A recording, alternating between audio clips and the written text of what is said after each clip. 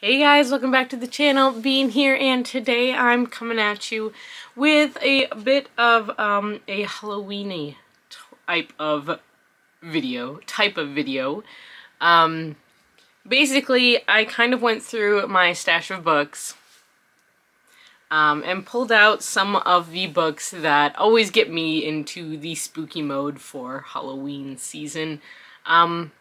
I've seen a lot of books about like witchy books. I've seen a lot of videos that are like witchy books or vampire books, and I just kind of wanted to go a little bit more generic than that. So this is going to be divided into basically two different categories. Now there are 5 books that I will talk about initially that are ones that I always recommend when it comes to the spooky season. But there are many books that I also will not talk about in this video. So if you have other recommendations, put them down in the comments below, because I cannot go through all of the spooky books. Not to mention, I just don't have a lot of them here because, like I've said before, I have about half of my collection. Anyways, it's also more of a, like, for me, Halloween is just a lot of fun. Usually it's a lot of decoration kind of stuff, and we're slowly getting into it. There's still another 2 weeks until Halloween, but maybe 3. I can't count. I don't know how to count some days. But let's hop right into it with some classics. The first book I want to talk about is And Then There Were None by Agatha Christie, which is a murder mystery that follows 10 people who seemingly randomly were invited to an island and then are slowly killed off one by one until nobody remains and we are left trying to figure out who the killer is. This is always one of my favorite books to read. I try to read it at least once every year. It is an intriguing mystery, and every single time I read it, I do pick up something slightly different.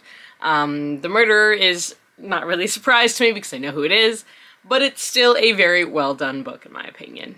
The next book I want to talk about is The Strange Case of Dr. Jekyll and Mr. Hyde by Robert Louis Stevenson. This is a novella, and while it's supposed to be a surprise, everybody knows the surprise about who Dr. Jekyll and Mr. Hyde are, but that is the basic premise of this book. Is a scientist, a very well-known, very well-respected scientist named Dr. Jekyll. It comes up that he is associated with a murderous man named Mr. Hyde, and it's all about their connection, and it's very creepy. It's very well done. It's a very good early monsters story, honestly, because that is what this originally is.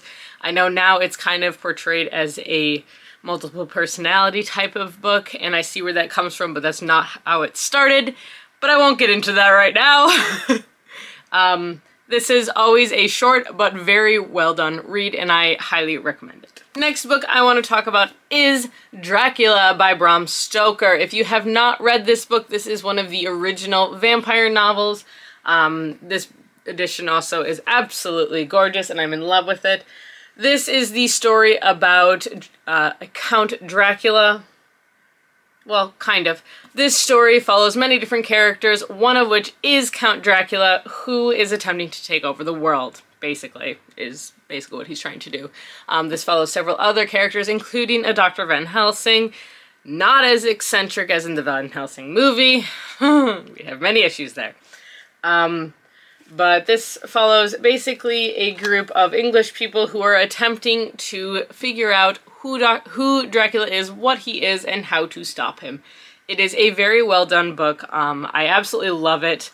It's creepy, it's disturbing at points, and these are the terrifying vampires to a point. Like, Dracula is a being who speaks as well, so not completely monstrous, but not your Twilight version either. So yes, highly recommend this if you have any interest in vampire stories and not the romancy ones, because there is romance in here. It has nothing to do with Dracula. The next book that I'm going to recommend is Frankenstein or the Modern Prometheus by Mary Shelley. I got this copy off of Kickstarter, and it's gorgeous, and I'm really, like, completely obsessed with it. It's got gold edges, and oh my gosh, I'm obsessed with this book. This is a very interesting creationist story about Dr. Jekyll, or not about Dr. Jekyll, about Dr. Frankenstein, who creates a monster that is known as Frankenstein's monster, because he basically decides that he wants to create new life. And so he does, and then doesn't know what to do with it. And it's a very interesting story. It's very, honestly, it's very philosophical at points, and it's very well done. Highly recommend. You can see where the original Frankenstein story came from. The last classic. I'm calling this a classic. It's not really a classic. The last book that I will always recommend when it comes to Halloween season is actually a manga, and it is Death Note. I have the complete Death Note in one volume. This is the all-in-one edition. It's huge. It is a big book. It is very big. This follows a character named Light who finds a black notebook on the ground at one point, and it turns out it is the Death Note, which allows him to see and communicate with the Shinigami, or the Death Gods. And by doing this, by writing someone's name in the Death Note, Light is able to decide who lives and who dies, and the power kind of just goes to his head, because Light is bored. So, this is always a fun manga to read. It's an interesting anime. I like it up to a certain point, and for those of you who know, you know. This is one of the mangas that really got me into reading manga, and since then I've branched out, obviously, but I still try to make time to read some of the older ones that did get me into it. So, this is one. It's also very heavy. Alright, next let's move on to some of the books that I may or may not have read, but I also know are very good Halloween vibe type books. This first one goes without saying. Anything Five Nights at Freddy's is gonna be Halloween-y. Because it's gonna be. It's Five Nights at Freddy's. This is the Silver Eyes. This is the first book in the Five Nights at Freddy's book series. Yeah, I don't really want to talk too much about it. It's about haunted toys in a pizzeria, I believe this one. But they're great. They're creepy. They're disturbing. They're easy to get a hold of as well. The next one you may actually not have heard of. It's an Australian book, and it's called Gap Year in Ghost Town by Michael Pryor. I haven't actually read this one yet. I did start it a couple of years ago, but it's been a while. This follows a family of ghost hunters and a teenager who's attempting to decide whether or not he wants to be a part of this world. There's ghosts, there's hauntings, there's creepy stuff. It's supposed to be very, very good. Alright, this is actually the second book in the series because I don't own the first one, but I'm going to recommend the Skullduggery Pleasant series by Derek Landy for anybody who wants to read a middle grade book about a walking, talking, fire-throwing skeleton. And I feel like that's enough of a motivation to want to read this book, but it follows characters who have powers, who also have magic, characters who don't, characters who wield swords, and creepy beings attempting to take over the world. The next book I'm going to recommend is one that I have read, and that is Meddling Kids by Edgar Cantero. Honestly, you could read just about anything by Edgar Cantero. I have Meddling Kids here because this is actually a Scooby-Doo retelling.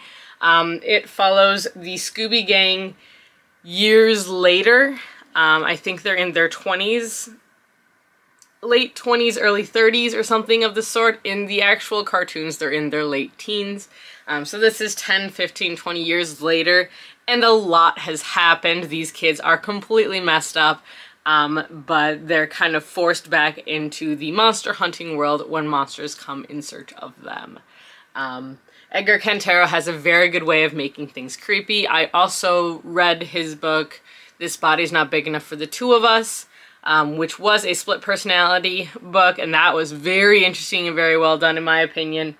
But yeah, I do recommend his writing. It is creepy again, but there are some trigger warnings, so do look out for those. This next one, I started, haven't finished, but I've heard very good things about this next book, and that is Empire of the Vampire by Jay Kristoff. I did start this book, and it does go back to vampires being monsters. This is not your romance with vampires. This is vampires are monsters, and they just want to devour. I read the first, I think, 100 some odd pages of this book. It's very creepy. It's very well done, and I I need to be in the right headspace to read it though, because it is that intense at points. So highly recommend. Again, watch the trigger warnings, but it's very, very well done. Alright, the next book and actually author that I'm going to recommend is going to be The Girl in the Green Silk Gown by Shauna McGuire. I recommend Shauna McGuire as a great horror time author.